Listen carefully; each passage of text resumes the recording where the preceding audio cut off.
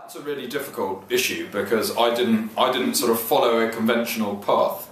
Well, I suppose the easiest way is to try and get a job in the Foreign Affairs Ministry in whichever country you sort of come from, or some of the big international institutes, the United Nations or the European Union, or there's a lot of those organisations that are not specific to one particular country. But you don't have to work for the government. I suppose people can be involved in think tanks. They can, here in London we have sort of Chatham House, which is the big foreign policy sort of discussion centre, but we also have an institution like Canning House, for example, which is the big Latin American sort of forum for discussion here in Britain. So there are lots of ways that people can take an interest in foreign affairs, get involved in foreign affairs, maybe get involved with the political party and part of their sort of foreign outlook that isn't necessarily working directly for the government.